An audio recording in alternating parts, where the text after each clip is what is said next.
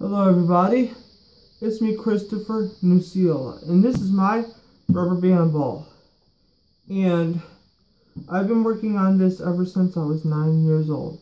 Now it's the spring of 2017 and it's finally complete. It has over 6 million rubber bands. It has over 4 million grams. And how I got these numbers so high is I used thin rubber bands that stretched really far over a really long period of time.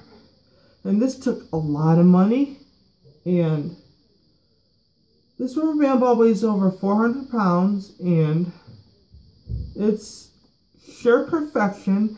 There is no overlaps on the rubber bands, and no rubber band is out of place on here.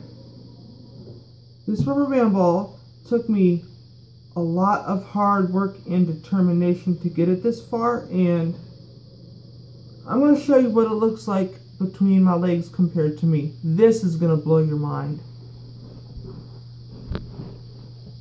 As you see, my legs can barely go around the whole rubber band ball, and you can see what it looks like compared to me, my head and my whole body behind it, and it's incredible.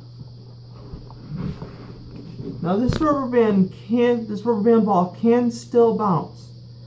It bounces up to 3 feet or 4 feet high, and it's very hard to do it because of the sheer amount of weight it has. But this is my rubber band ball. Hope you enjoyed it, everybody. My name is Christopher Nuciola, and I'm the true baller.